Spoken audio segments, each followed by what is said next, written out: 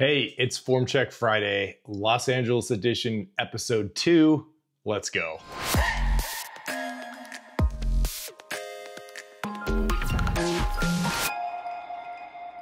Hey guys, welcome back to another Form Check Friday. I'm Paul. Clint isn't even here today. I am trying to find a quiet place to shoot these videos. So today I'm at Sarah's place. They're at the rehab center.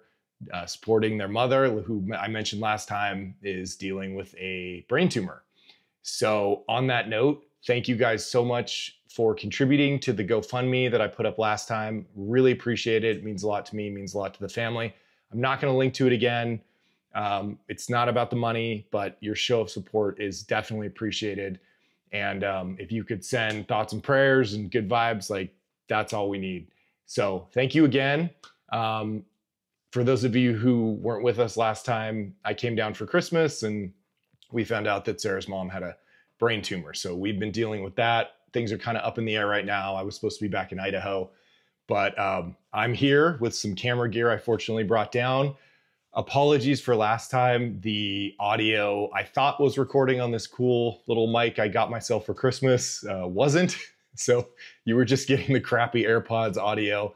I tried to make it sound good, but I think I've got it going this time. There should be a little red light on there that's telling me it's actually recording this time. So hopefully this one sounds better. Thanks for bearing with me, and I'll be back at some point with my regular studio gear and we'll make this look a lot better. But in the meantime, we are gonna go forth with your form checks. That's why we're all here. Thank you guys for posting. Thank you guys for watching, commenting, all of it. I really appreciate it. So, as you know, I have not seen any of these, and we are going to do this together, and hopefully we can get through everybody today. So let's get going. Looks like we got a repeat, one of our, regulars, DrKudos, Neil. Hey, Paul, continuing with my oddball assistance exercise request. Great, I love it. I have a lateral raise video for you to critique. Okay, this might be the first one of these. Compared to the sample video on your website, I'm not keeping my arms as level as you. My forearms flare upward. Yes, this is a very common thing where we see guys go out and up. I'm not sure how to fix that. This exercise feels awkward to me. All right, well, let's take a look and see what it looks like. And we'll see if we can offer some useful advice. Oh yeah, okay.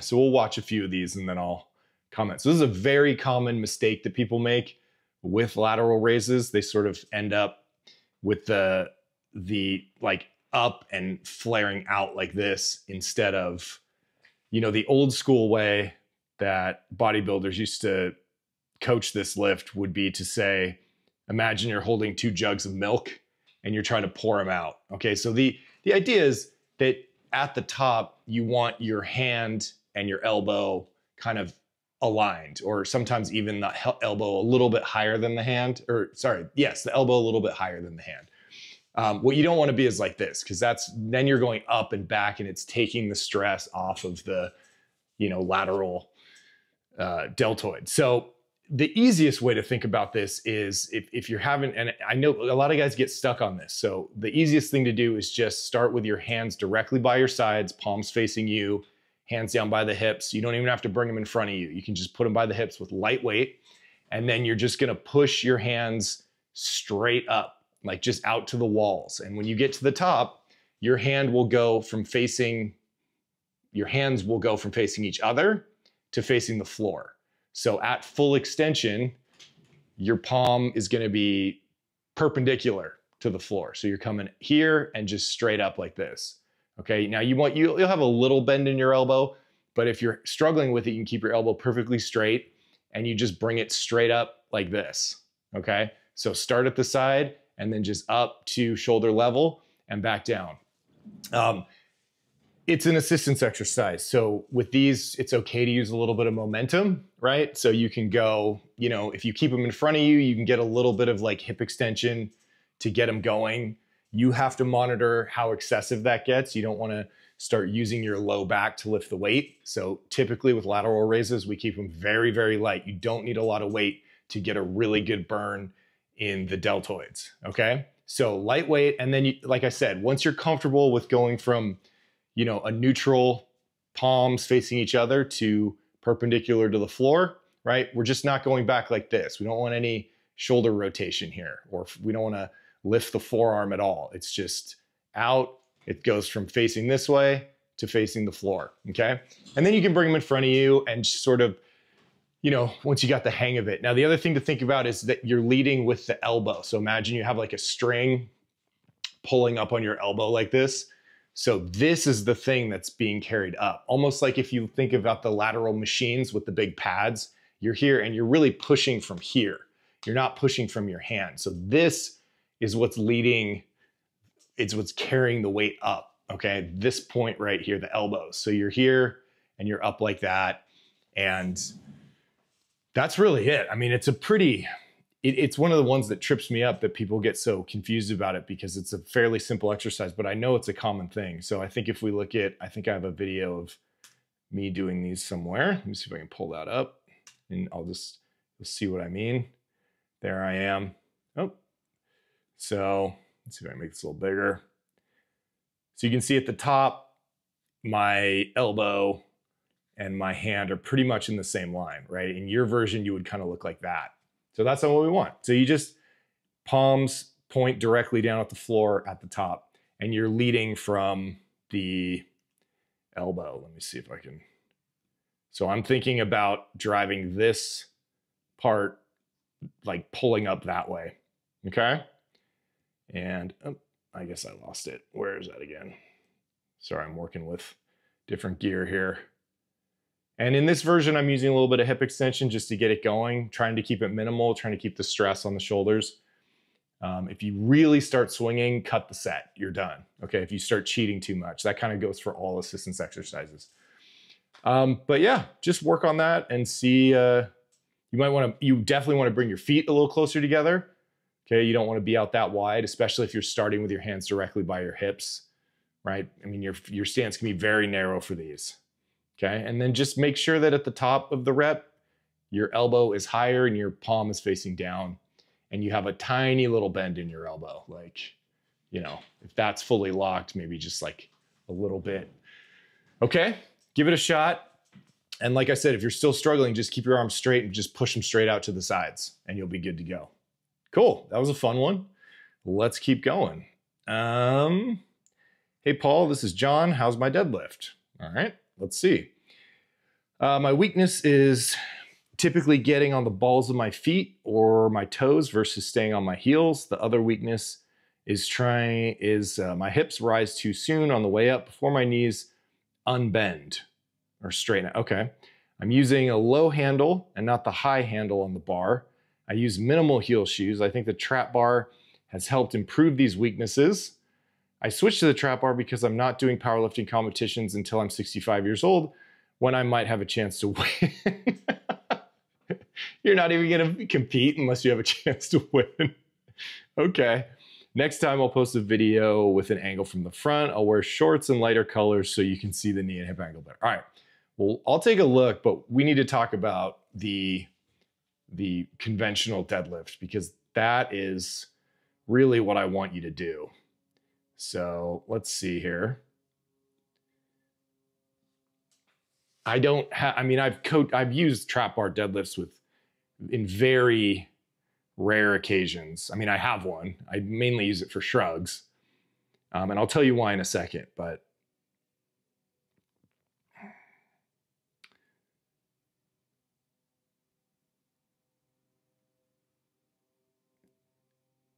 okay. So these look okay, but you know, you're a little bit on the balls of your feet. The solution to that is just rocking back onto your heels a little bit. The thing with the trap bar deadlift and the reason that we don't use it is because, well, the reason that a lot of people do use it, a lot of trainers, is because they don't know how to coach a deadlift. It's very hard to, sometimes it's hard to teach someone to set their back. It's challenging. That's an uncomfortable position to be in. And a lot of times people have a hard time learning how to set their back. And a lot of trainers don't know how to coach that. So hang on, I've got to big weed whacker outside or something. Okay, I think it's gone. A lot of coaches don't know how to solve that problem. And so it's easier to teach someone how to trap bar deadlift because they don't have to set their back, or it's not as hard to set your back because you can drop your hips lower, which, good Lord, what the hell is that? I don't know if you guys can hear that, but it's like a plane going by or something. Anyway, we're making the best of it. So if you can lower your hips because the bar isn't blocking your shins, right? A traditional barbell isn't blocking your shins. You can drop your butt, and that slacks the hamstring tension and gives you more room to set your back or to extend your lumbar spine, right? It's not as hard to set your back with the hips lower, which is why people use it, because they don't know how to solve the problem. But the problem is you're turning your deadlift into a squat. And if you're doing the program or any good strength training program, you already squatted. We already covered that. So the more that you lower your hips, the more you're going to turn the deadlift into a squat, and you're sort of, it's like overkill. Why are you squatting twice, basically? So the goal with the deadlift is to work your back. And the best way to do that is with a conventional deadlift with a regular barbell, with the hips up nice and high. And then you just have to learn how to set your back. Okay. And it's challenging, right? It takes a lot of practice. It takes a lot of work to learn how to do it if you don't know how to, engage those spinal erectors correctly with the hips that high and all that hamstring tension. But it can be learned. I don't have any clients that I've worked with who have to trap bar deadlift. There are times when I will use it, someone rehabbing from an injury or something like that, or someone who has an issue with squatting, like an older person who just like they cannot get a bar on their back, and we have to, find a way to work their lower body and, do an exercise that sort of mimics the squat, then we'll use the trap bar deadlift. But for someone who can already squat, you got to learn how to do a conventional deadlift, because you're going to get, the point of that exercise is to work your back in a way that the squat doesn't. Okay. So I would like to see from you is your crack at a conventional deadlift. And I'd rather us work on that than, a trap bar deadlift, because it's suboptimal. And I think you're capable. I know you're squatting already with I think you use a safety squat bar, but I don't think there's a reason that you can't do a regular deadlift. You just have to be coached properly. So I'm here to help you with that. If you want to try and throw up a video of your conventional deadlift, we can iron out the kinks on that, and you will be much better off using that lift. So let me just go back to your comment and make sure I covered this. So I'm using the low handle, not the high handle. I use minimum. I think the trap bar has helped improve these weaknesses.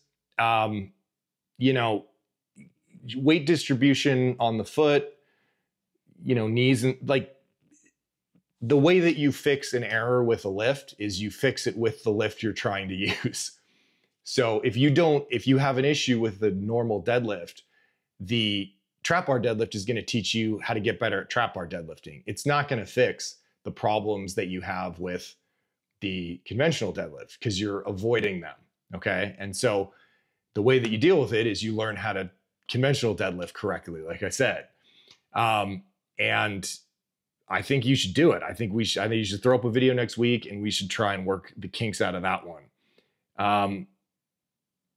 And you switch because you're not doing powerlifting competitions until you're 65 years old. I think you should also get into a powerlifting competition soon. Just get some practice. Why not? You might not win, but who cares? Just get in there and get the experience. And then when most people don't win their first powerlifting meet, but they're just fun. They focus your training. They give you a reason to train hard and be consistent. And plus you get practice, you get the butterflies out. And then by the time you're 65 and you're going to be a seasoned powerlifter. So there's no reason you shouldn't do a powerlifting meet. Just go in with the expectations of you're going to have a fun day. You're going to meet some cool people. You're going to try and set some PRs, and maybe you win sometimes and maybe you don't. But there's no reason to avoid them if you have the urge to compete. And I don't know how old you are. So maybe 65 is like a couple months away. But, the trap bar deadlift is fine. What you're doing here, your form looks okay. I think a better use of your time, especially if you intend on competing, you want to start dialing in. You want to spend some time practicing the conventional deadlift because you're not going to trap bar deadlift at the meet. So avoiding fixing any issues that you have is just going to delay the time that you have to get better at it. So that's your homework. Give me a set of your conventional deadlift next week or whenever you get around to it. And let's try and dial that in so that whenever you decide it's meet time, you're ready to go. Your form's locked in, and then it's just a matter of programming. Okay? But thank you for posting. It's always good to, you know, see different lifts, and I'm just happy you're participating. So let's get that regular deadlift or conventional deadlift dialed in. All right, man, let's move on to the next guy. We got DrewKema. All right. Okay, we got a lot here. Hi, Paul. In late November, I posted a squat form check where I was having balance issues at 275 coming forward into and out of the bottom. You recommended deloading and incorporating pause squats. For some background, I started starting strength in February of 2022. I spent most of 2023 trying to fix the squat. I deloaded multiple resets, but it seems like I'm just stepping back to run to the same wall at 240 to 250. Yes, oftentimes resetting in the absence of a huge technique error is kind of a waste of time. But if you have to fix something, and I don't remember your previous one, then you might have to deload and then hopefully you blow past it. Since last May, I've incorporated pause squats into my warm-up set, but it seems like once there's real weight on, muscle memory reverts to bad habits. Given this mess, I'm not sure what mental cues to use anymore or what programming to go with. I backed off from 245 to 275 and still felt the same issue. And so I decided to go more nuclear and go down to 205, really focusing on bending over, shoving the knees out, and bringing the hips down. This was the initial video you reviewed at 275. Thank you for any advice you can give. We live in the middle of nowhere and don't have the budget for online coaching, so it's much appreciated. Yep, happy to help. Okay, let's see if this is the new one, and then we'll go back and maybe visit the old one. So this is so this is 205. You went way down. All right, let's take a look. Bar placement's good. Stance looks good. Let's see the movement. Oh, wow. You really, yeah. You dropped down way too fast there and you lost your balance. So you got to control it on the way down. Okay. You're going down. You're going kind of up and forward. Let me take a few of these in. Better. It's a better rep.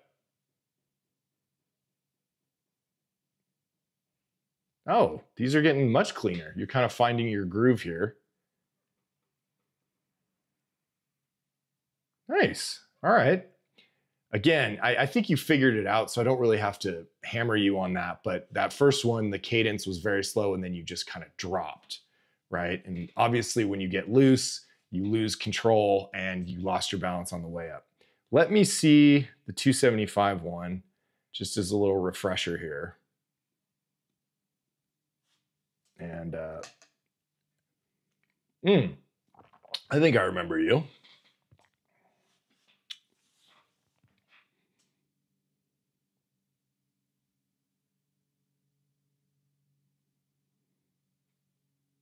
Not bad. Yeah, the tiny bit, like a little bit of knee cave.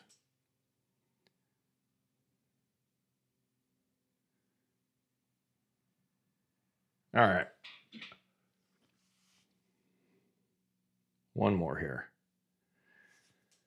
Yeah, you're cutting depth off a little bit and losing your balance. So let's go back to the newer one. So I think you're kind of overthinking this, and I think you're taking too much weight off the bar unnecessarily. And I get it. I've been there. You know, you're trying to fix these things, and it's frustrating, and you keep getting stuck with some form errors, and so you keep deloading. But there's what's the saying? Don't let perfect be the enemy of good. If you continue to deload so it's perfect in your head, you're never gonna fix the thing. You're always gonna be resetting. And sometimes you need the heavy weight to feel when you do it correctly and when you don't. The contrast at lightweight, you can get away with murder at lightweight. At heavier weights, It's very obvious when you have a form error because, you know, the bar speed will slow down dramatically versus when you lock it in at a heavy weight, it feels a lot better. So sometimes you just got to push through and keep going and work and hope that the technique errors correct themselves or you can feel the difference. Okay. So, but we'll deal with 205. The main thing in both of those lifts that I noticed, both videos, is that you're not leaning over enough soon enough. So if we watch your back angle on the way down, you're gonna try and stay upright like way too long. Okay. That's the one where you got out of it. So everything looks good here. And I noticed, oh, you got the tubo there for your knees. So that one was down and forward. And again, this is a byproduct of not establishing the back angle soon enough. Okay. Your weight's on your heels right here. So you're starting, there's a couple things going on. All right. You're starting with your weight back on your heels too much. Okay, so the only where to go from there is you're just gonna keep sitting back too much. You wanna start with the weight balanced over the middle of the foot. So you want even pressure across the surface of the foot. You should feel it here and you should feel it on the balls of the feet even. Right here, you've got all your weight back from the very start. Like you can see your toes are almost lifting up. So even though you're gonna push your knees forward, you're still back, your weight's still back too much and you're not balanced and everything's gonna be, you're basically gonna be falling backwards. And so a whole cascade of issues are gonna happen from that if you're not starting in a balanced position. So the first thing to fix is, and I have another client who's a very strong lifter and he has this tick too. So I have to remind him, okay, when you lock out, before you start the rep, the last thing you're gonna do is shift your weight forward a little bit so you have some pressure on the balls of your feet and some pressure on the heels. It should be even, okay? So let's get the start position right. Everything else looks good. You just gotta shift your weight a little bit more forward.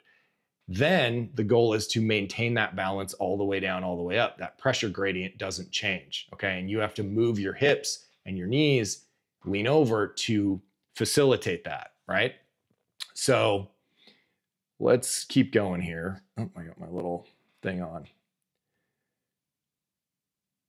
So your knee, if you notice, your knee isn't even getting, I mean, this thing's kind of blocking me, but it looks like your knee isn't even getting to that pipe or that foam roller because all your weight is back the entire time. It gets there a little bit at the bottom, okay? So it slides because it's gonna go there. You know, we talked about knee slide before. And this is so light that you don't even have to hip drive like adequately, or you can kind of just come straight up and maintain this more vertical back angle. Let me see 275 again and check your hip drive on this. All right, let's fast forward a little bit. Again, your weight is back on your heels. So you gotta get some more pressure on the balls of your feet, right? So that's what happens. If your weight is back, the knees don't get forward. You know, you might shove them forward, but all your weight is back towards your heels, and then they're gonna slide forward at the bottom and carry you forward. So you're gonna go down, and as you drive up, you're gonna go forward onto your toes. If you keep it balanced, you have a much better chance, or you keep that pressure gradient even, toes and heels, you got a much better chance of just coming straight up and down. So fixing the foot position, or the pressure on the foot, see, that's the same thing, down and forward. So right here, before you go, just shift the pressure onto your toes a little bit, you know, and it'll probably feel wrong because what you think is right is wrong. So you got to make it feel wrong to be right. Follow that logic. But it'll feel like you've got your weight a little too far forward at first. But hopefully with time and practice, you'll reprogram what right feels like, okay? So that's the first one. And so in that case, the bar's rolling up on your back because we talked about thoracic extension. You start rounding as you drive, right? So you go down and forward, the bar rolls up your neck. You can't maintain that thoracic extension. So you start to round, it rolls, your back starts to flex more, you lift your chest too soon, it's the whole deal. But it really comes from, I mean, that is too heavy for you right now with this form. So it is good, but I wouldn't have deloaded to 205. I think you could hold it a little bit higher than that with more weight. Okay, so the second thing is getting your back angle correct. So if we go to the first one, that's the one where you kind of lost your balance. So we'll skip that one. And I think they just continuously get better as you go through the set. No hip drive on that one. But you are holding your chest up better here. So that's an improvement. You're pushing into your quads on that one instead of using the hips. Let's see this one, the last one. Yeah, so if you notice, the hip drive here isn't very pronounced. So let me see if I can mark it for you, right? From this position, out of the bottom, I want to see this move first, okay? If this is your butt, you come out of the bottom, I want to see this. Now, not this, right? Don't drop your chest. I just want to see a little pop here that shows me you started the drive up at the hips. I don't want to see these 2 points, the shoulders and the hips, come up perfectly. I want to see hips first and then the shoulders follow along, just a little pop here. Okay, and I don't want to see the shoulders come back first or the chest lift first. I want to see a little pop and then that angle locks back in. And if you watch what you're gonna do, it's very even. There's like almost no hip drive there. See, you're already perfect hips and shoulders, okay? It should be hips first a little bit, just a little, and not at the expense of the back angle. Don't shove your butt up and drop your chest because the bar is gonna roll up on your neck. You just push harder down here at the hips. You push with the legs to get it going, and then you open up your hips later. But aside from fixing the balance issue, the main thing you need to do is get leaned over sooner, like I said earlier. So let's look at you kind of halfway down, right? Like here, I think you're gonna need to be a little bit more horizontal, okay? So from the top, your weight's balanced over the middle of your foot. You're just gonna try and stamp your chest between your toes, okay? You're gonna try and touch your sternum right here, right down here between your feet, okay? So you just look at the floor, lean the hell over, push your knees out of the way so you can get down there and try and get this point closer to that spot on the floor. Just get leaned over, okay? And this is another thing you can practice with lightweight pause squats is making sure that you're as leaned over as you can be and yet still fully balanced. And that will, to lean over like that, your hips will stretch back more, you'll get more of a rebound, and then out of the bottom, you'll be able to tap into that hip drive a little bit better. So you're just trying to stay a little too vertical here. And let me watch the last two one more time. Yeah, so you're just hesitating. Like if we watch how you unlock, let me see if I slow this down.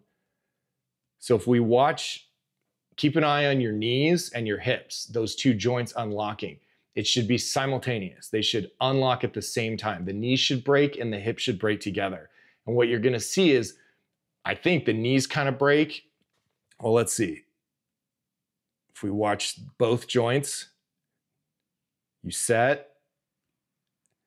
So knees are breaking more dramatically first, okay? So and then you start to lean over. You see that?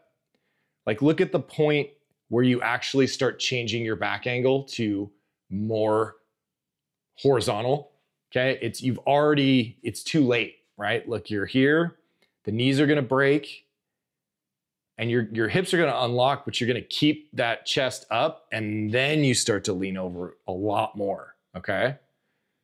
So I want you, like, knees go forward and out, and chest, you just dive bomb for the floor. Like in your head, just think about a back angle like this, okay? And like I said, with balance over the middle of the foot. So don't let your weight shift on your toes forward and back. Lean over, keep that weight, that pressure even on the toes and the heels, but try and get more horizontal. And practice this on the pause squats. Like go down to the bottom and see how leaned over you can get and be balanced and feel that.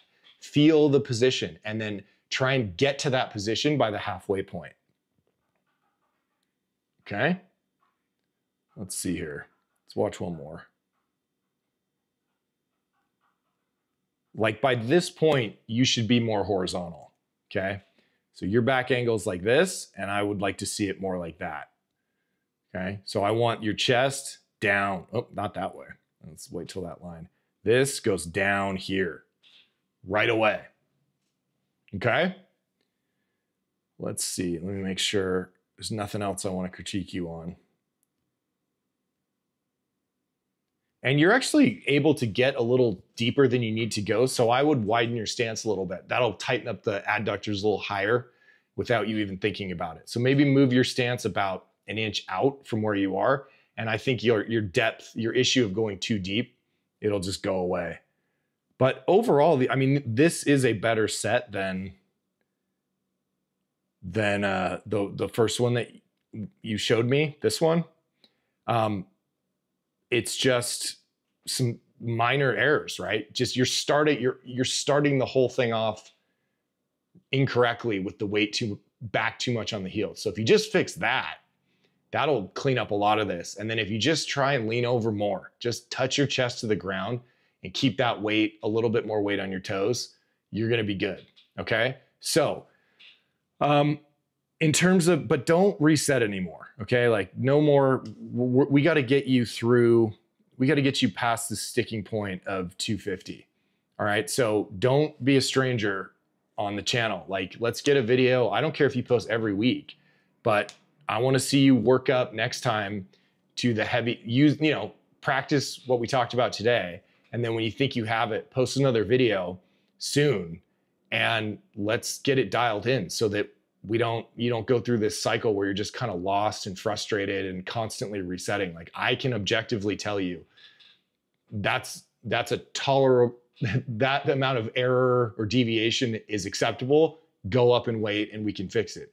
If the problem gets excessive, we might have to take weight off the bar. But if we can get some regular feedback going here, then I don't think you're going to have that problem. Aside from gaining weight, there's a limit to how strong you're going to get at a certain body weight, but that's a whole different discussion and that's a personal choice. But get in here more frequently and let's get this squat dialed in so that we can get you to 315. Okay. So work on that stuff, post another video soon when you think you got it, and we'll just keep going, but we're done resetting. Your form is not like, there's no need to reset further. We can deal with it from here and we got to get you back the other way soon. So hang in there, man. I know it's frustrating, especially with infrequent feedback and stuff like that and trying to figure it out on your own when you're going through this for the first time. So use me, okay? I do this for a reason. It's fun. I want to help you. I want to help you set some PR soon, man. So keep your head up, keep working on it, and post another video soon and we'll keep going. All right, let's move on. What do we got? Toxic Avenger. Last week, you reviewed my squat fail. Much of it had to do with my bottom position, depth, and too much in my knees, but you also mentioned leaning over sooner, just like the last guy. Here is a set of pause squats. I tried to over cue weight in the heels so that I can reach back enough. Seem to get a lot of lumbar movement at the bottom, butt wink. Butt wink's not a thing. We'll talk about that. And worry this will recreate low back pain I recently got over. Is my face on the floor? I'm sure it sure feels like it. Okay, or felt like it. Okay. Butt wink is, dude, all right.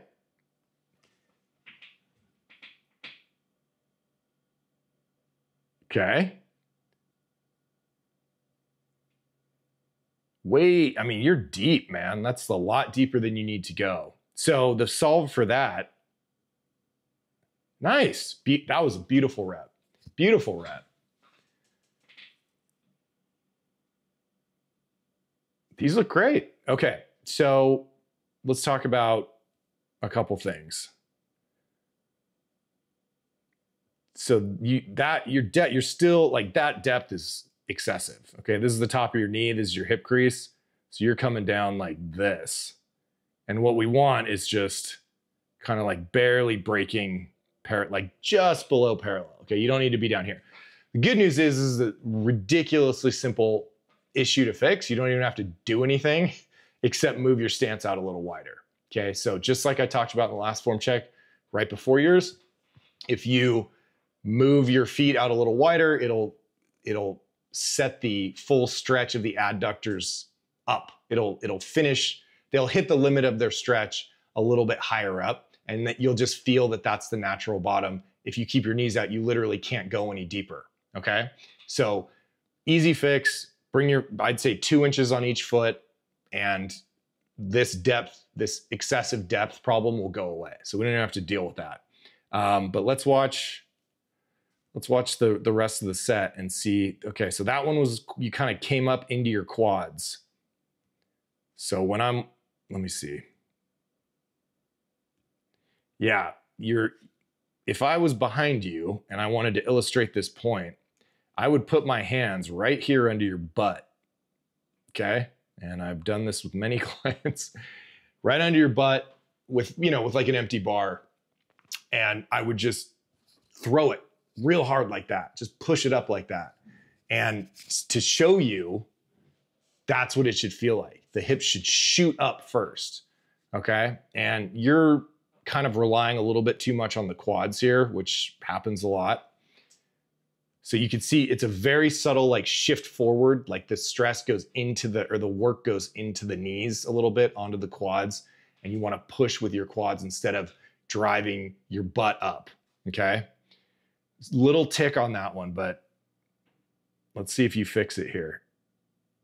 That was much better, right? I'm looking at your hips, your low back. Let's see weight distribution at the bottom if you end up shifting around during that pause. No, these are great. Yeah, so that's the point of the pause squat, right? Is to feel that was a great one, right? To sort of notice the difference between rep to rep, and then with each pause squat, you try and correct the previous error so that by the time you get to the end of the set, there's nothing to correct because you just nailed it. But it gives you an opportunity when you're down there to feel the shift in weight, to feel how you come up, or the difference between when you're coming up using hip drive and when you're coming up trying to basically like quad it up. Good. I think you could have a little bit more. No, that was a real good one. Let's see one more. Sit back and drive your ass. Yeah, you're sitting back. So my correction was going to be to have you sit back a little bit more, but you fixed it on the other ones, which is exactly the point. So that was excellent, like excellent work. Let me see. Aside from widening the stance, like I said, which is an easy fix, there's not a whole lot to correct there. So much of it had to do with the bottom position, depth, too much into the knees. Right, so on the first rep, we kind of saw that going into the knees part on the way up. It was very subtle. We could slow it down. You could see just a little shift. But then you fixed it on the later reps. You stayed back in your hips. You drove your butt up more. So I tried to key weight on my heels so that I reach back. It seems like I got some lumbar move. Okay, so the butt wink thing. Butt wink is only a thing, and that what you're talking about is lumbar flexion. So you'll see like, we're talking about this lumbar extension here. And if you have someone who's unloaded with no weight on their back and they try and go too deep, so these are kind of tied together, which is why you might be feeling that. If you shove your knees out and keep your back in rigid extension, right, and your stance is right, you will hit depth at the limit of the adductor's ability to stretch. Okay, so if your stance is correct and you lean over and you keep your lumbar spine in rigid extension, you lock the pelvis, right, and you shove your knees out, when you get to the point that you can't go any deeper, that should be the bottom, right? And that's where that stretch reflex is. So butt wink happens when you try and go deeper than you need to, because if you've hit the limit of the stretch, right, the only way to get any lower than that is to let the spine round into flexion or to have the knees cave in and slack the adductors. So if you let the knees cave, you can drop down. And if you let your lumbar spine round, you slack the tension and you can get a little bit deeper. Those are errors. That's incorrect. You don't need to do that. So that's why I don't want you going any lower than the bottom. okay? Because you have to compromise your form, and that defeats the purpose of the movement. We just need you to go low enough to hit all the muscle mass we want to hit, get that bounce, and come back up, and you will protect your low back. Spinal flexion under load, yeah, it's going to irritate your back. So if you're feeling that, or if you're worried about that, it's related to the fact that you're going too deep, right? So you don't have to go that deep. And even though in this case, it's like not really unlocking that much. Now, here's the deal. There are guys who, like, if you look at, that's a good shot right there. Look at the amount of extension you have here, that curve, right? So most men have a hard time overextending their lumbar spine. Women can do it very easily, and they have a tendency, because they can do it so easily, they're more flexible, to have more back issues.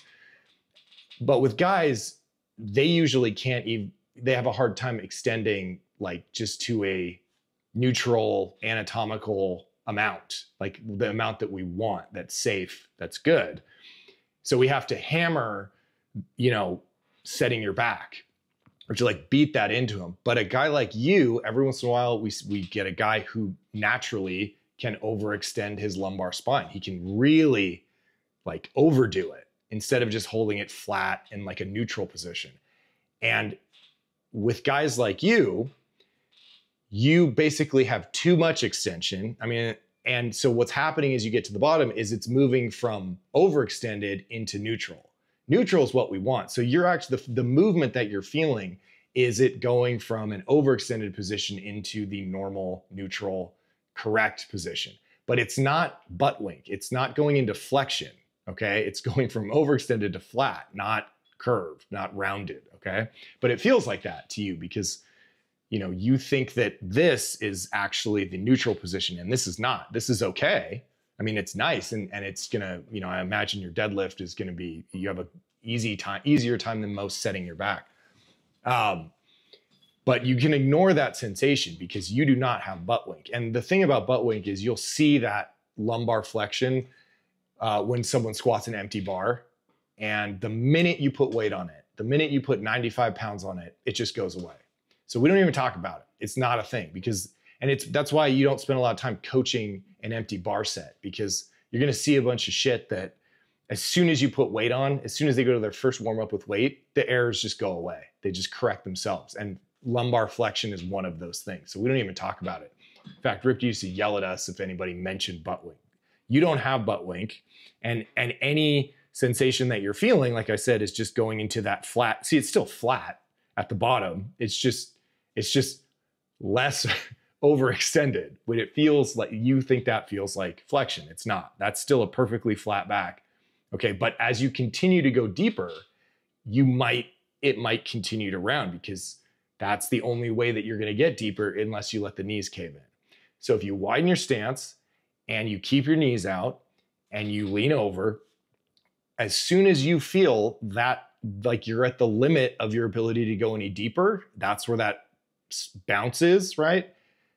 You come back up. Don't try and go deeper than that, right? It's unnecessary. You're at the bottom, okay? So we'll get the stance right. So just widen it, and then don't worry about it, because you're not in a, let me see if you're actually like actively, it doesn't look like some guys, you'll see them kind of do this anterior pelvic tilt before they go down, but you're not.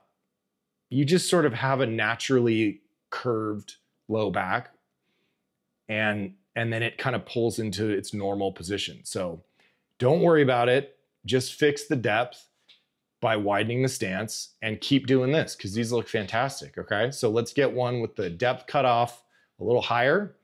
And if you want to feel the difference in the depth, you can start doing the bounce pause squats, where you go down there and pause, and then you rebound up and down a few times. Bounce, bounce, bounce, and then you come up. And that'll kind of, you'll get a sense, especially when you watch the video, are you getting, is that stretch reflex below the sort of bottom position that we want?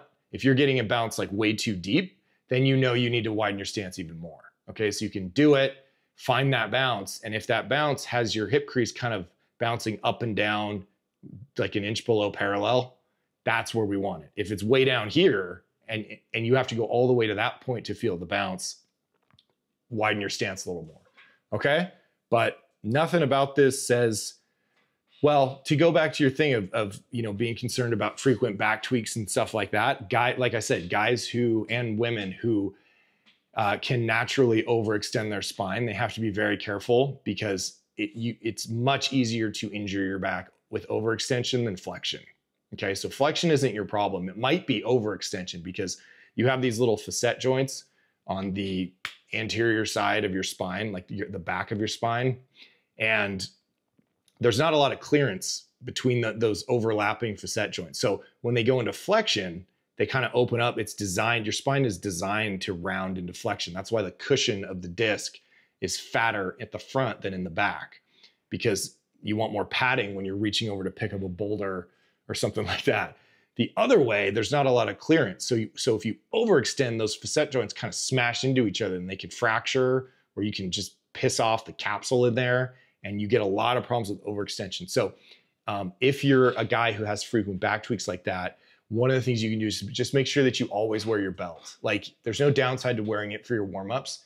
Keep it on, keep it tight, because it'll remind you to engage your abs. And the abs are what stabilize the spine, the lumbar spine from the front.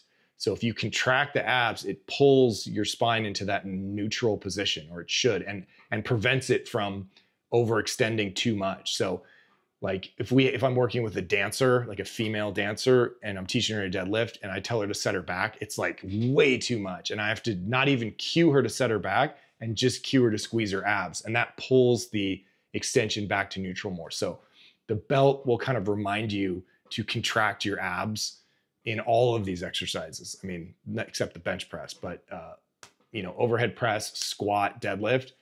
Keep that belt on just as a reminder, and keep your foot. Don't worry about extending your low back, because it's just your normal position is already like enough.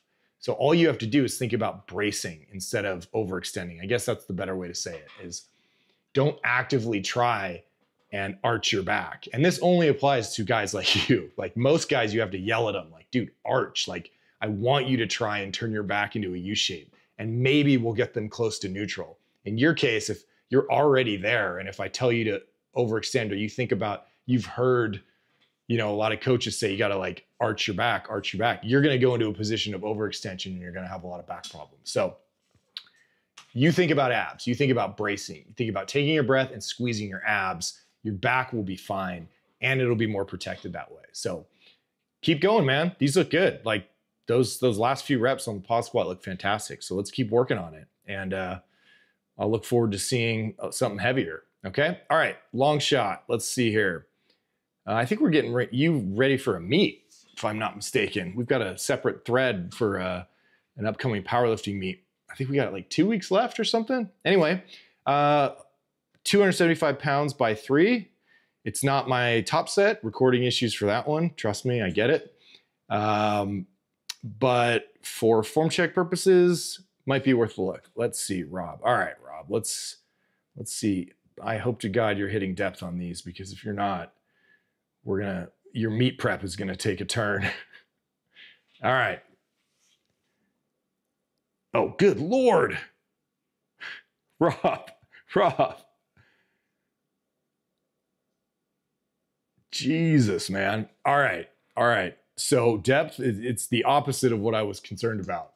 You're going way deeper than you need to go, like way deeper. And so we don't have a depth issue in other words, you're not going to get red lighted for cutting it off 6 inches high. Okay, let me get another look at this here. You're going down real fast. So one of the things is your cadence, right? And when you go to this meet, you're going to see, hopefully you will see some elite powerlifters there with a lot of weight, you know, sometimes 600, 700, 800 pounds. And you will watch how slowly they lower that bar, because if you drop as quickly as you're dropping here, you have to be loose. To be fast, you have to be loose, okay? And loose is sloppy, right? Because loose means as you start to need to drive back up, you've got momentum, first of all, because you're dropping and bouncing and you're trying to retighten everything. You've let go of the tightness and you're trying to retighten it under load. it's not a fall into the bottom. It's a stretch. In the bench press, you pull the bar down to your chest. You don't drop it and then try and tighten up, right? In the squat, you control the descent, slow and controlled on the way down, right? So you keep it in the groove, because if you've got one of those guys that's like an 800-pound squatter and he gets that bar an inch out of the groove, dude, it's like he's just gonna dump it. You can't get away with that, okay? So slow and controlled on the way down, keep it right in the slot, and then hit the bounce, and then fast and explosive on the way up. That's where you focus the juice, is you stretch down into the bottom relatively slowly, right? Control it, and then once you feel that stretch reflex, then you can explode, okay? And you'll still be tight, because as you stretch back, think about pulling on a rubber band, right? The harder you pull on the rubber band, the more you pull the rubber band back, the harder it is to pull it back even more, if that makes sense, right? Here, when it's not stretched, you can pull it pretty easily, right? And quickly. But as you max out the stretch on that rubber band, pulling it even further and further gets harder and slower, okay? That's what's happening to your groin muscles, like your adductors on the way down in the squat. You should be stretching them progressively so that as you reach the limit of the stretch in the bottom, it's harder and slower to go even deeper, because it's, you've got a lot more tension fighting you. Okay, if it's speeding up into the bottom, that means the rubber band is relaxed and you're not going to get any pop. You're not going to get that stretch reflex. Okay, so the fact that you can drop this quickly means you're just loose and falling and then trying to tighten up later, versus, again, with the bench press, stretching out the rubber bands in the pecs and then bam, then you fire up, right? Squat, stretch down and then shoot it up. Okay, so let's watch this again.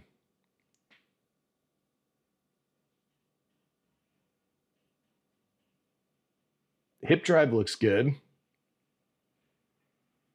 Okay, so aside from just slowing down the descent, and it's not actually as bad as I thought it was. It's a decent cadence.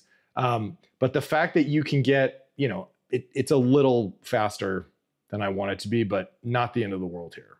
And I bet you when you go to your heavier weight, it just kind of slows down anyway.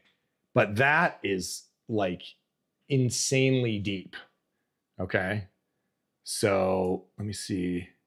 Where's my, oops, I missed it. See if I can catch the bottom again. Okay, so like there's the top of your kneecap. This is your hip crease. We got a line like that. Okay, and depth really is kind of this. So that's a whole bunch of depth that you don't need. Okay, and again, if you watch the form check I did just before this one, in order to get that deep, you usually have to sacrifice something. And in your case, it might be letting your knees cave in, although they don't look like they are. You might just be one of these guys who's very flexible, or what's more likely is that your stance is way too narrow. Okay, so the good news about the depth issue, like I said in the last form check, is that the fix is you don't even have to think about it. All you got to do is widen your stance, right? Because if we widen your stance, the limit of the adductors stretch, the ability to, they'll hit their endpoint higher up, and you'll just feel like you're at the bottom without even thinking about it. Okay, so let me see if I can get your, we'll watch this walkout. Now, okay. Yeah, so you're not getting much of a pop. You're just kind of going down and driving up, going down and driving up. And it's because I think it's your stance. I think your heels are too close together. The hip drive's good. Bar position's good. I mean, everything here looks good. It's a little bit more controlled aggression. Okay, like I know you get amped up when you're lifting.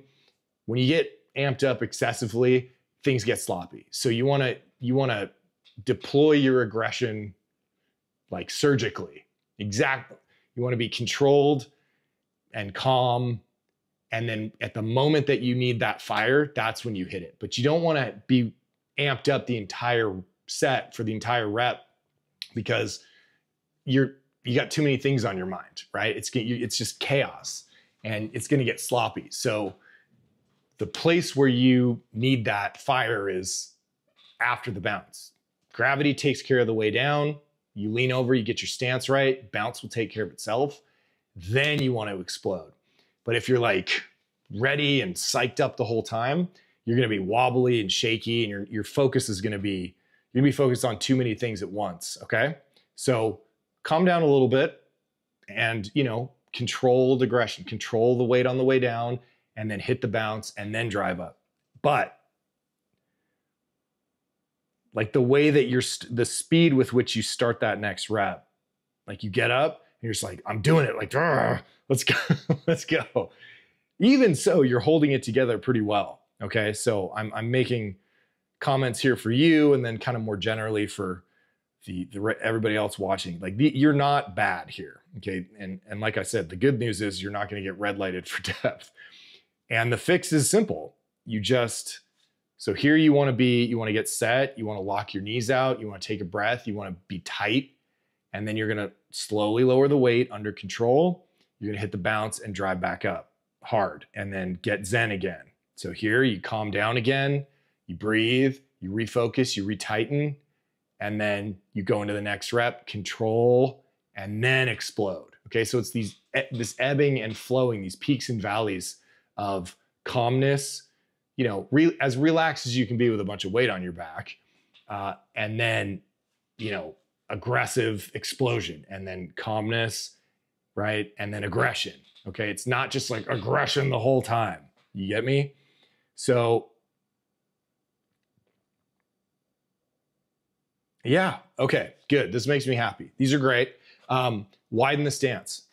I think you're probably gonna go, it's hard to tell with this camera angle, but I would say you're gonna have to bring your feet out maybe 2, 3 inches on each side. So what you wanna do to figure this out is just set up your camera or have someone watch you, and you're looking for, let me see if I can pull it, like there. That's pretty good right there, okay? So if you look at this line right here, and it's so hard to draw this with my finger. Okay, that's depth. Like that's good depth for you. So what you're gonna do is with the empty bar, or maybe with like 95 pounds, you're just gonna widen your stance and go down and do like a pause squat. Just sit at the maximum, you know, get as deep as you can with the correct form, with the knees shoved out, low back in extension, leaned over, balanced, and then just take it down and pause where you think you're at the limit of your ability to go lower without letting the knees cave in or the lumbar spine go into flexion, okay? And then if you're doing it by yourself, come back up, widen your stance a little bit more, go down and stop at where you feel the maximum stretch. And then pick the one, then look at it and find the one where the limit is here, okay?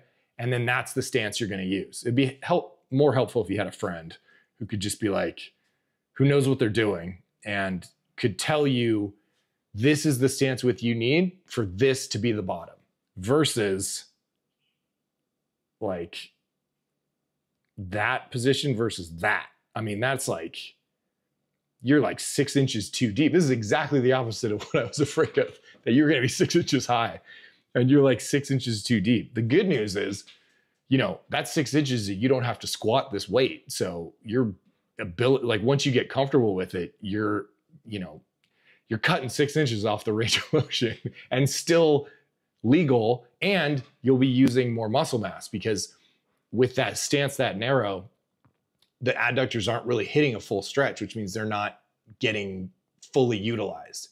You widen the stance, you get that full stretch. You got to stretch a muscle to use it, right? You get that full stretch, you're going to be using more adductor and a shorter range of motion, which is still legit. It's the range of motion that we want to hit all the muscle mass. So this is a good error to have right now, because just changing it by widening your stance should put more weight on the bar. Like, again, you don't have to go that far anymore. It'd be like if I told you you can cut your bench press off here, right? All of a sudden you're going to put like 30 pounds on your bench press. So let's work on that, find the right depth, and then practice with it. You can mark it, you know, because you're going to want to go back to your normal thing, and it's going to be wider. It's going to feel weird, but find the correct stance that puts the bottom that hip crease, like just below parallel. And then let's go up from there. Calm down a little bit in between, right? Control it a little bit slower on the way down, a little less aggressive, and then use that, like hit it hard on the way up and then refocus, kind of get zen and do it again. But overall, like even if you went into the meet today with this, like it's okay. Like if your top set is this deep, at least you're not going to bomb out of the meet. Okay. So good. And let's keep going, man. We're down to the wire on the meet. So it's game time soon. So thanks for putting that up. It was cool to finally see the squat, and we'll keep going. What do we got? 2 more. All right. I got to wrap this up soon. Paul, first time posting on the forum. I'm 33, 5'8", and up from 160 to 175. Would like to get between 185 and 190. Great.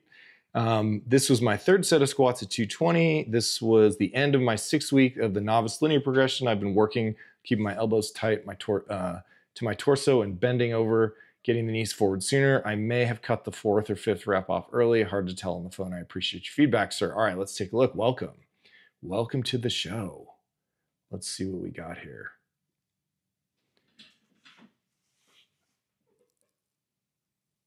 Okay. Nice hip drive. You're just dropping a little too quickly. Oh, lifted the chest a tiny bit early, but this is overall, this is very good. Yeah, damn.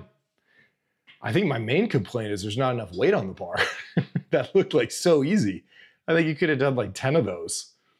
All right, so the main, this is gonna be a quick one because overall, like you got stance is good, grip is good, bar placement's good, hip drive's great, angles are good. I think the main critique I have for you is just that you're going a little bit too fast on the way down, which I just did a rant on in the form check right before you. So you might want to go back and look at that. But you're just dropping a little fast, okay, on the descent. You want to control the descent, and it's not much. Very nice.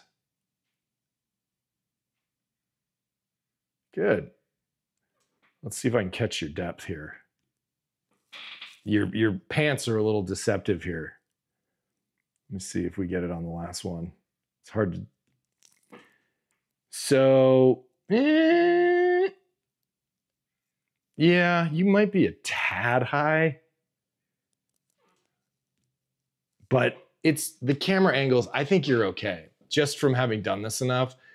If the camera angle is higher than like hip height, so when I'm coaching someone in person, like I will get down on my knee and so that my head is like hip height, because if I stand up at the top and look down, they're always going to seem high. Like they're going to seem like they're squatting high. You have to get down on that level to kind of look directly at their hip. And it's the same thing with the camera. I don't know where your camera is, but if it's elevated above hip height, it's probably going to seem a little bit higher on film than it actually is. So I'm not that worried about it. I don't think if you're off, you're barely off. But yeah, I think you just need to slow it down a little bit. So I'll summarize. That one was a little high. Okay, let me see your knees. Yeah, that one you went a little forward, like down and forward. You lean over, right? And then, so this is your first time here. So my thing is, the first half of the descent in the squat is knees forward and out. And the second half of the descent is hips back and down. So you lean over, that's a given. You lean way over and knees go forward and out. And then the second half, hips come back and down. The weight on your foot, it should be even the whole time, but it helps to think about toes, heels. So as you lean over and shove your knees forward and out, your weight, you might feel some weight shift to your toes or the balls of your feet a little. And then as you switch to hips back and down, that weight is going to shift back towards your heels. Now the net change here is that it stays over the middle the whole time, but conceptually it helps some of my clients think about toes, heels. So weight on the balls. And then the important thing is, in terms of your depth, is that hips back and down, right? As you get to the bottom, that weight needs to come off the toes and shift back towards the heels, because if it stays forward, you're never going to hit depth. If your weight, and your knees are pulling you forward, you're always gonna be high, okay? So if you can sit back onto the heels just a little bit at the bottom, that depth will take care of itself. So just pay attention to the pressure on your foot, right? When you get to the bottom, if you notice that the pressure is like on your toes, shift it back to the heels on the next one. And like I always tell people, pause squats. So we haven't talked about pause squats today, really. I haven't pulled up the video, but just to find the correct balance position for you, and everything is really good on your overall. So this is going to be real easy for you. If you go to hornstrength.com/videos and look up in the leg section for pause squat, on the YouTube video, there's a description with instructions of how to do these and when to do them and all that stuff. So look at that video, but you're basically going to go down and pause for 3 seconds at the bottom. And you're going to ask yourself, in your case, is my weight on my toes, on my heels, balanced in the middle? If it's on your toes, which is going to be your error if you have one, then you have a 3-second pause, you shift back, your depth will immediately correct itself when you shift back to the heels. You feel that, oh, this is balance, okay, and then you come back up. And then on the next rep, you go down, you pause for 3 seconds, and the goal is to be able to go down there without having to shift. So if you notice, okay, the first pause squat, I had to rock back. The second one, and the third and fourth, I'm trying to go down there and just land in the perfect spot with my weight back just a tiny bit. Okay, so it's like a game. So read that, practice those. It won't take you very long. You just need to kind of, ingrain the correct balance position at the bottom and everything will be good. But in terms of the other thing that I noticed was just how quickly you're going down. And again, I highly recommend you watch the form check I did just before you, because I did a rant on slow and controlled on the way down, fast on the way up, right? If you fall quickly, if you go too quickly, you have to be loose, right? To go fast, you're loose, and loose is sloppy because you have to retighten. But if we think about stretching out the groin muscles on the way down, right? From the top, as you get lower and lower in the squat, those adductors are stretching further and further. It should get slower and harder to get deeper, not faster, right? Because the more you pull back, the more you stretch, the harder it becomes to stretch even more because of the increasing tension. So if you're just dropping really quickly, or if it's even speeding up at the bottom, that means you at some point you weren't tight. You don't have that stretch, and you're just kind of rebounding off your knees. Okay, so think about stretching back with the hips. You lean over, you shove your knees out, and then as you shove your butt back, and keep leaning over, and the hips go back, the groin muscles are tightening out so that as you get to the bottom, you're at the maximum stretch and you're going to get that fire. But that process will slow down. Okay, it should not be just like a drop. And you're not bad. It's just I'm trying to find things wrong with your squat. So if anything, I would just say slow it down a little bit more and focus on feeling that stretch in your groin muscles for the descent. Make sure your weight comes off your toes as you get to the bottom, and then fire it up and you'll be good to go. These look really good. And let's get some more weight on the bar, man. Like you should be, what is this? Yeah, this is 220. I mean, dude, I feel like I could put 275 on that bar right now and you could do 5. So I don't know what your programming is like. And if you want to post on the Reddit thread somewhere else, I'm happy to talk to you about it, but something's going on here. 6 week of, and oh, you're only 6 weeks in. Okay. All right. So you're just being cautious, but I bet you if you get that form dialed in, you can make a couple 10-pound jumps real quick. And given your form, your height, if you can get to 190, I mean, you should be crushing 315 soon for sets across. So you have good form, and you just need a few little tweaks. So keep going, get some more weight on there, keep posting, and we'll see if we can get it dialed in, man. But welcome, happy to have you here, and I look forward to seeing more. Maybe we'll take a look at your deadlift. Hopefully it looks as good as the squat. All right, last one here, guys. I'm losing steam, and of course, it's my man Dick. Always love to end the show with Dick. That sound. Okay, I gotta edit that out. All right, hey Paul, keep it short today. This is my deadlift. Any better, 160 kilos for 5. Homework, moving off my toes and lowering my hips. Yes, you were like rocking, doing the whole rocking thing last week. I have reduced the amount of swaying forward and back before the pull, made sure my shins were touching the bar. Not sure if my hips are low enough yet, but I noticed Definite difference in keeping the bar in solid contact all the way up. Cheers. All right, Dick, let's wrap it up. Man, I'm like hot. I think my face is all red. All right, here we go. Let's see, my man. Let's see how he does today. Okay, come on, Dick. There we go. All right, just watch a few of these and try and breathe. Get my blood pressure down.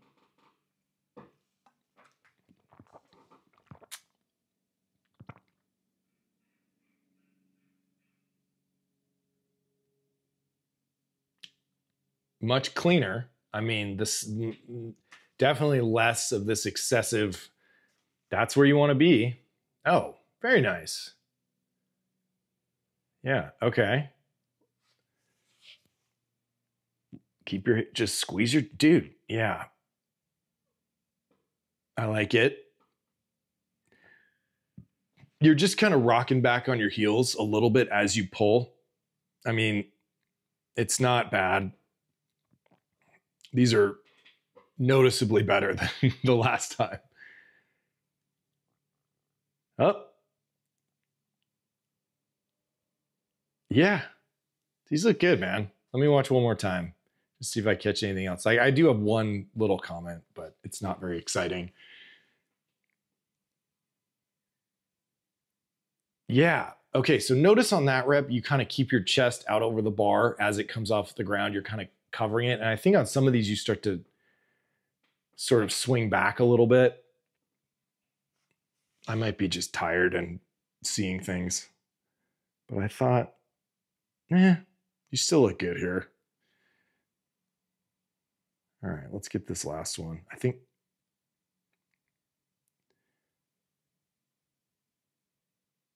Yeah.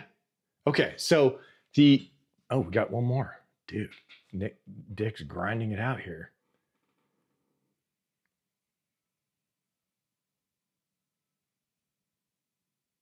Yeah, okay, much better. Like, good work. You nipped all that stuff in the bud real quick, and these are much cleaner, more predictable, less variation in the movement and stuff like that. So I dig it. The only boring criticism that I have, or thing that I would be working with you on were we together, is just setting your back. And let's see if I can pause it.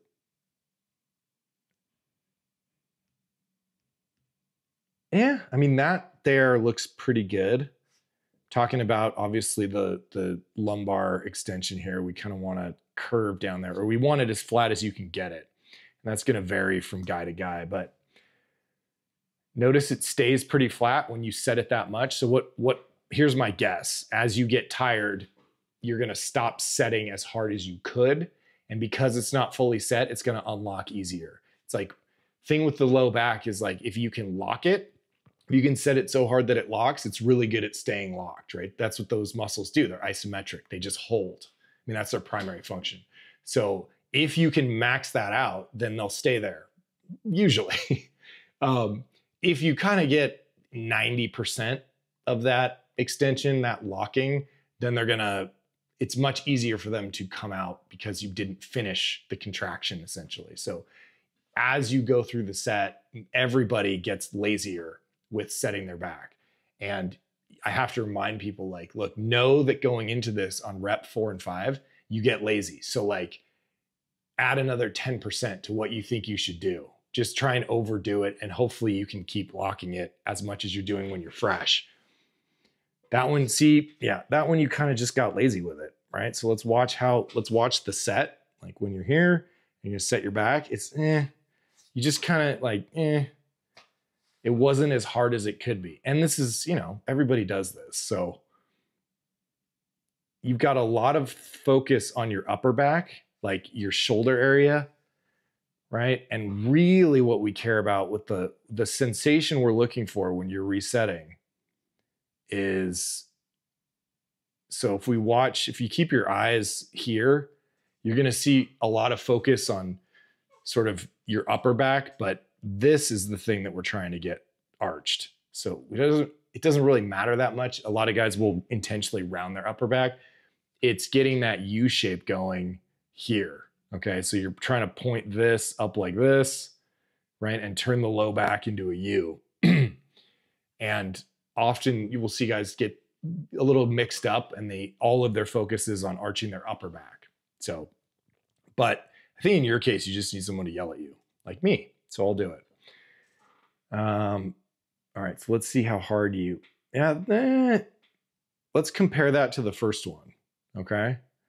So again, I'm keeping my eyes on like kind of right below your belt. And I just want to see how hard you get this contraction. Like I mean, it's your first rep, so it's obviously going to be the freshest one.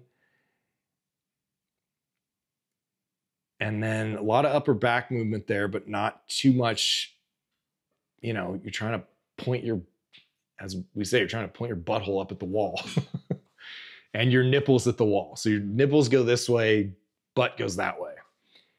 And the goal is for you to think about making that back into the low back into like a U shape. But that's really the issue here, is that you can do it. You did it pretty well, or I think as good as you're going to do it. If I was there, I could dig my fist into your low back and pull up on your chest, and we'd probably get a little bit more extension. But the important thing is that on the first rep, you've got it pretty locked, and you'll notice it stays locked. The rest of the reps, you're thinking about other things, and you're not paying as much attention to setting as hard as you could. And so it's not fully set, and it just goes soft a lot quicker. So you just got to be a little bit more diligent with that and really keep your focus on arching, squeezing every drop of that lumbar extension as you can. Like really try and just think of turning your back into a U and hold it and then go, and just know that as you get more tired, you get a little lazy with it and try and overdo it. But overall, they're great, man. And way better than last time. You got rid of all that nonsense in the beginning, and the bar is moving in a much more predictable way. So good job. That was good. Good to see you as always. Thanks for wrapping up the show. We did it. We got through it. A little over an hour.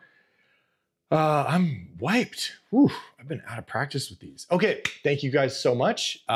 Who knows where I'll be next week, but we will do a Form Check Friday unless for some reason I'm on the road back to Idaho or back to, who knows. But we're going to keep doing it. And thank you guys for being here. Thanks for watching. And let's do it all again next week. You guys have a great weekend. I'll see you soon.